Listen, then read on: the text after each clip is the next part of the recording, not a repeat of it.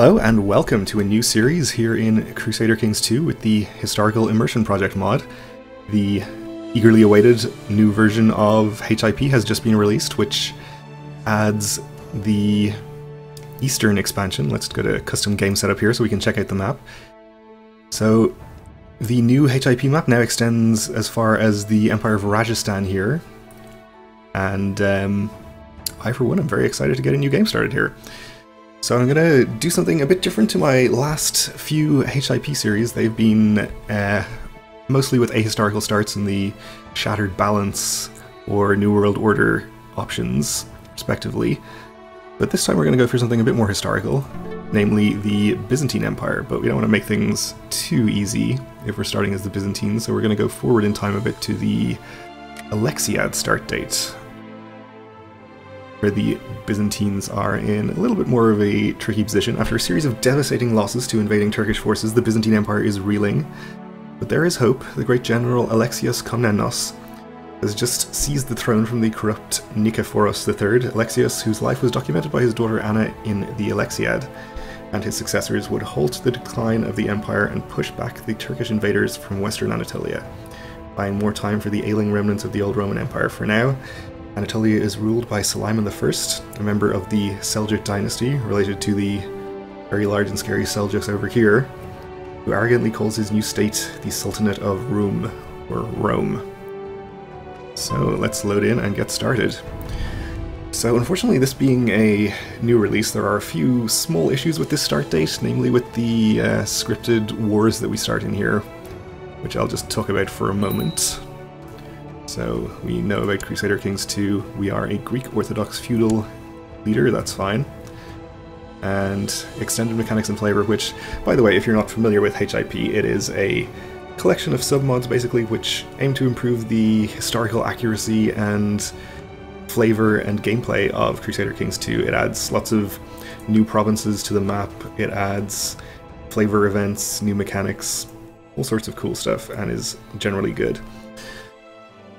So yes, the problems with the scripted wars that we start in here, there are a couple of problems, namely that we have two wars going on simultaneously with Duke Robert of Apulia over here.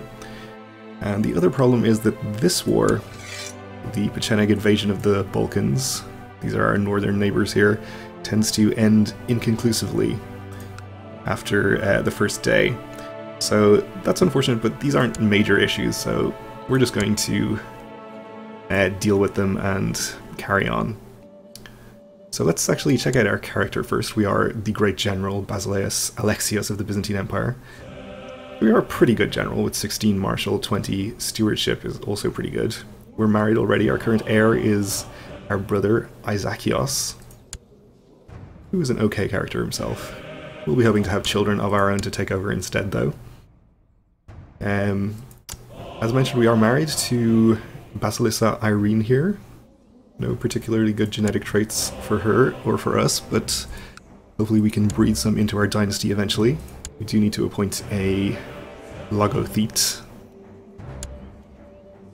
so we'll give the job to this guy. We'll choose an ambition for ourselves, I suppose, to have a son, since we don't have one.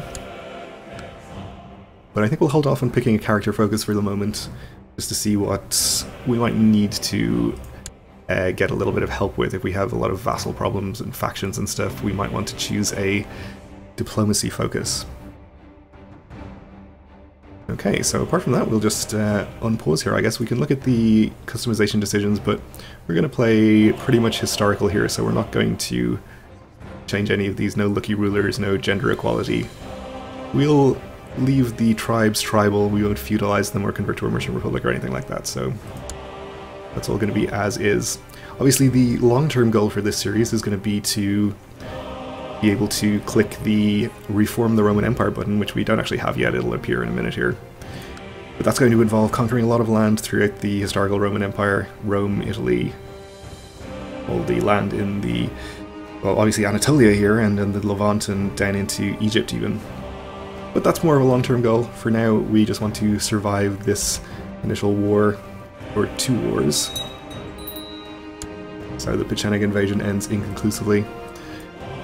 Oh, there's something in your hair. I rove my fingers at the place my servant pointed at. Lo and behold, some small clump of dirt was there. Wonder how that got there.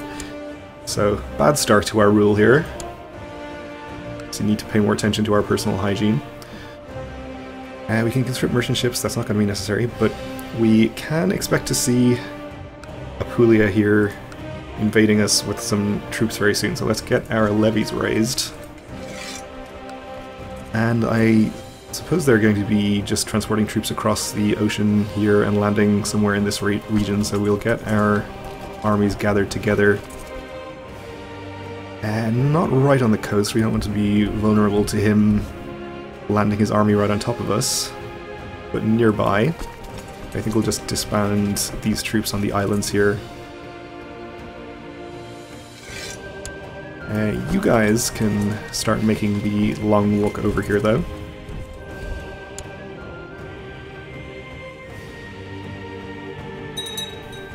So in the brief testing I did, the fact that there are two wars going on with the Duke here is not really an issue. It doesn't seem to cause any problems. We can usually just piece them both out at the same time. Assuming that we win, of course. Which is not really a foregone conclusion. He's relatively strong. He's got 8,000 and we have 11,000 here, so it's not insignificant. And he has Sicily with him too. So together they outnumber us. But we'll just have to hope that we can outmaneuver them. I do believe that we have an unmarried sister. Her husband died a natural death, so we can use her for an alliance, which might be a good idea. Let's see what characters are available. So we've got Lesser Armenia, we can get Denmark, Alodia. Well, we definitely want somebody nearby and as strong as we can find, so I think we can discount the likes of Abyssinia, Denmark, Sweden. Alania is pretty close by, they're up here. He's only got 1,700 troops though. We also had Lesser Armenia. How strong are you? You're pretty strong. I think we'll go for an alliance with him if we can get him to agree to this marriage.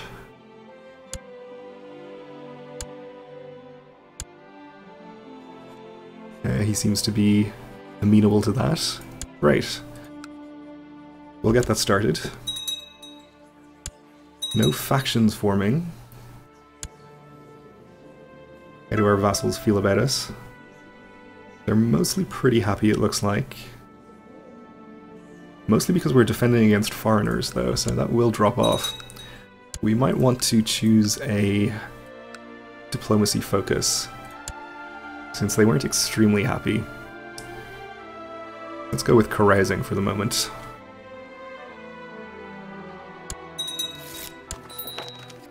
Obviously, as we gain prestige and that kind of thing, and gain a long reign bonus or lose our short reign bonus, their opinions will improve.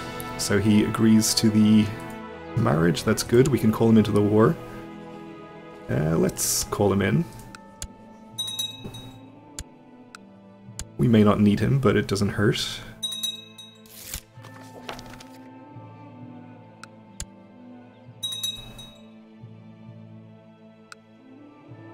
No sign of the Apulian army just yet. Ooh, there they are, okay. So let's see, they seem to be coming ashore. I don't think we can see where they're going, but we can guess it's probably Nicopolis here? That is plains, so if we can attack them in there, that should be reasonably good terrain. Possible that we can get in there without a river crossing, maybe? Great Vlachia? Unfortunately, there is a river crossing. Looks like everywhere, so that is unfortunate, but not the end of the world. So we have a bit of a numbers advantage here. There's a Sicilian fleet, though.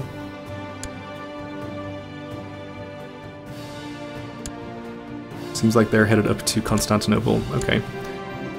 Strategos Tatikios has challenged you to a friendly game of Zikanion at the Zikanisterion Stadium in Great Vlachia. This popular Byzantine game can trace its origins back to Sassanid Persia and features 2 teams on horseback using sticks with nets to get a leather ball into the opposing team's goal.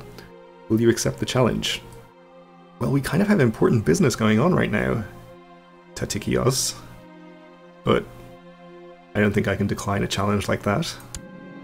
Spend a wonderful afternoon at the place playing a tense game that ends in victory for your team. Your opponent and his team are magnanimous in defeat, and you just depart the stadium as friends. So we gain prestige, and he likes us better. Good.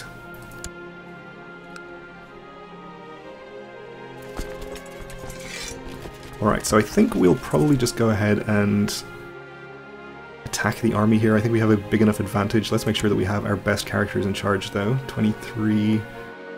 Maybe we'll decline to lead a flank ourselves. But of course we'll put the captain of the Varangian Guard in charge. Alright. We could wait for these troops to arrive, but I think we'll be just fine. Let's actually disband this army since Sicily is about to land some troops there and they're likely to get squished. Alright, let's hope this battle goes well. We have a fleet from Barcelona here too. And Croatia has been called in, that seems bad.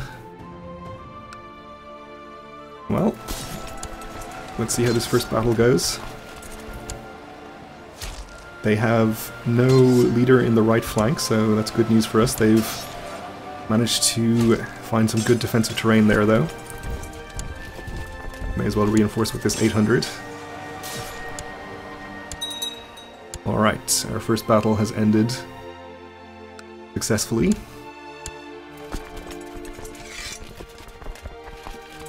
We will follow the army and wipe it out if we can. Lesser Armenia has his 6,000 troops on the way over, which I appreciate. How strong is Croatia? Oh dear, they could cause some serious problems here. Let's see. We better disband this army too. And we'll head north to deal with the Sicilian army. Maybe we can get him to accept peace in this war. No, of course not. Okay. Well, we'll keep an eye out for Croatia. Maybe they're in another war. Nope. They will be placing their full attention on us. Good to know.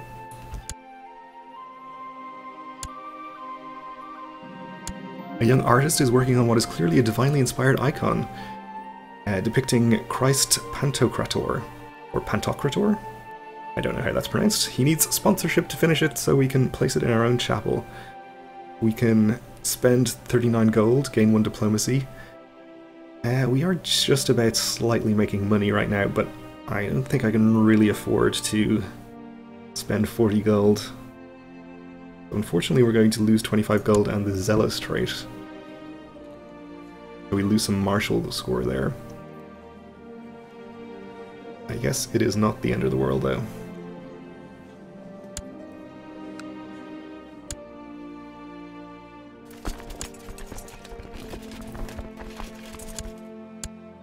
Okay, so I think we might try to wait for Lesser Armenia to get over here and we can have a much quicker and better battle against Sicily here. Going to arrive same day, couldn't have planned it better. Did take a river crossing, but with the numbers advantage here, this should be relatively quick and easy. Only lost 500 troops. And here is a Croatian fleet, okay. We'll see where they are landing troops. 11,000 down here on Chios. Well, unfortunately we don't want to attack them across a strait. So I think we'll head in this direction under the assumption that Barcelona is landing some troops in this area.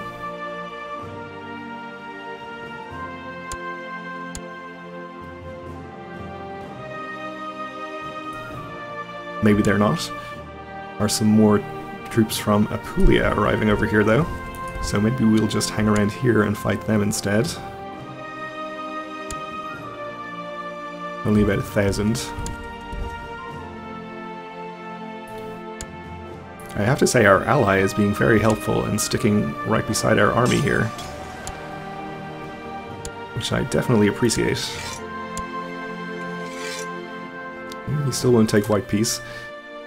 So we could transport our troops across and try to siege some of his land, but I think instead what we'll probably do is deny our brother a fief of his own to govern here, but we'll probably just wait for Croatia to finish sieging the holdings here and come ashore and fight them then.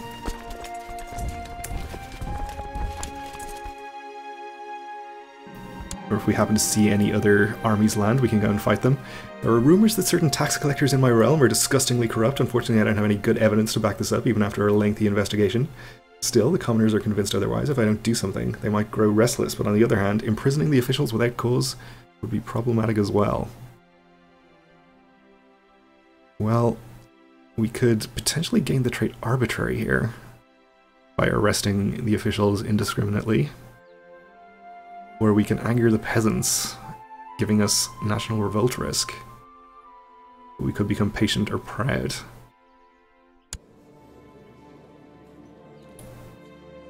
I think we'll take the risk of becoming arbitrary. The national revolt risk could be a real problem here. Okay, we did not become arbitrary, that's fine.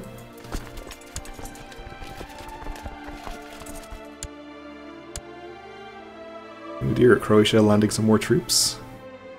Only a few more. An envoy gave me a gift of baklava, delicious it is, without any rival in syrupy sweetness and culinary delight, one would think.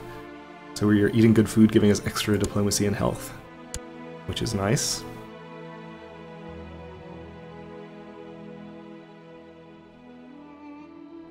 It seems like Barcelona decided to move away. Our enemy has died, the war has ended, so Duke Robert has died. Okay, so this apparently ended one of the wars, inconclusively, but we still have this one going on. It's the one with Croatia and Sicily in it, so basically the same thing. Apulia has lost some land though, so I guess they will be a bit weaker as a consequence.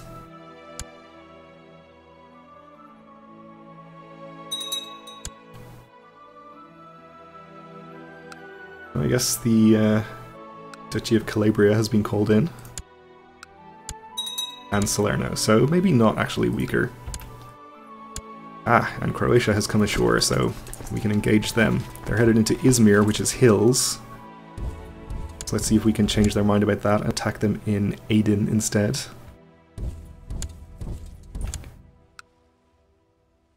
We're crossing a river here, but I think there's going to be river crossings everywhere. Yeah, so we'll just take that. Again, we have the numbers advantage, so I would expect this to go okay. Especially since they only have leaders in one of their flanks.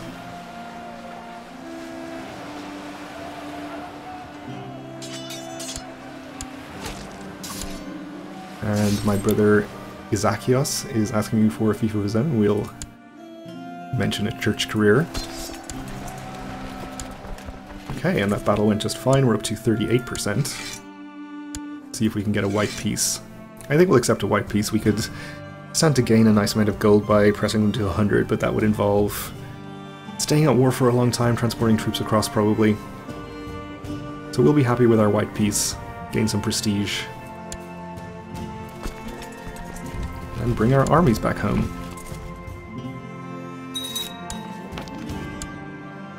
Okay, so that's our initial crisis basically dealt with. I guess it was a fortunate thing for us that we didn't also have to deal with a simultaneous invasion from the Pechenegs. But if it's an unavoidable bug, then it's not an exploit. Or at least that's my view. So now we can look to offensive wars, I guess. We can also see if we have any decisions we can do now that we're at peace. Yes, let's actually look at our more long-term goals here for restoring the Roman Empire. We're going to need to control Jerusalem, Alexandria, Ifriqiya, Croatia, Genoa, Sicily. So basically, all of Italy, North Africa, the Levant, Anatolia, and some more of the Balkans, I think. What's going to be necessary for that? For the Great Schism, we just have to control the 5 religious cities: Constantinople, Antioch, Jerusalem, Alexandria, and Rome. So basically we'll be able to achieve both of those at the same time in the distant future. And we can hold a great tourney in Constantinople, which we'll do as soon as we have the available money, I suppose, assuming we're making a reasonable income now with our levies raised, or lowered rather, which we are. So it looks like we might have an easy target here for our first war. This guy is revolting against Rome.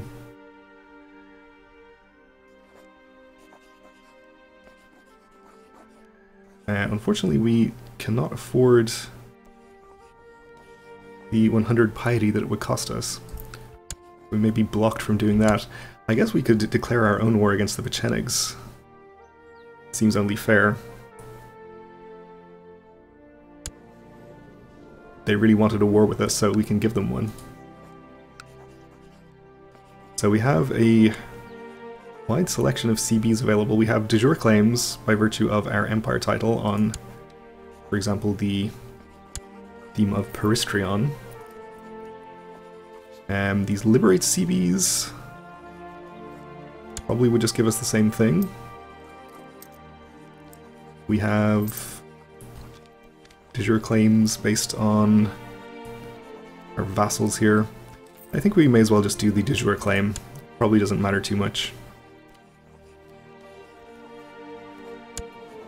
So let's see, we have about 10,000 troops available. He has 5,000, though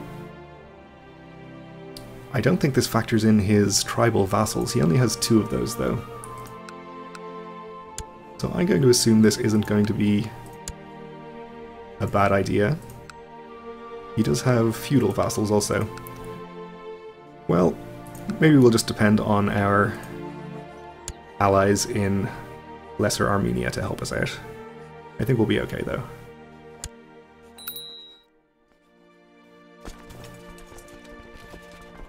Why don't we actually wait until the 1st of January to raise our troops? Get a little bit of reinforcements to our levy.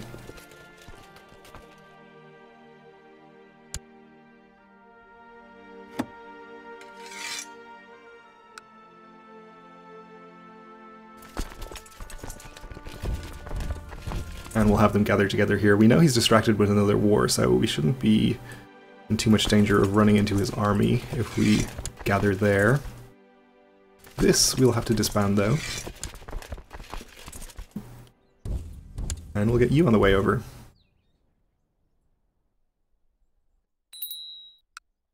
Ah, dangerous factions. Probably we should have waited to see if we needed to deal with that before we declared another war. Seems like they want to lower Crown Authority, so I guess worst case scenario we can just lower the Crown Authority and that should appease them. Let's try and hold off on doing that if at all possible. It's not actually that dangerous yet, it's 75%. We are annoying our vassals by raising their levies though, which isn't going to help. Ooh, and I don't feel too well, something is wrong with me, I'm burning up with fever, my nose is running and my head feels as if someone is banging something hard against it, so we are ill. Let's hope that doesn't prove fatal. And let's call in Lesser Armenia again. He's relatively happy with me.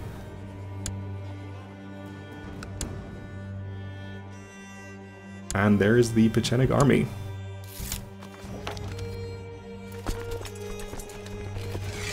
So with 5,000 there, I guess we can fight him pretty effectively. Let's make sure we have our good generals in charge.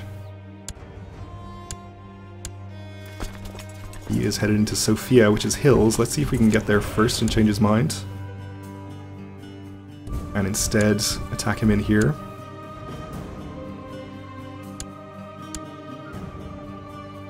We are not going to catch him, unfortunately.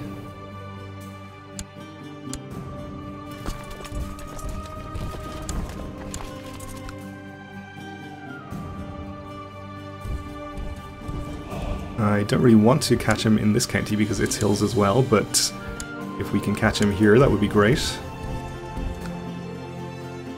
Gonna cross a river, but we can probably handle it. Get our reinforcements on their way.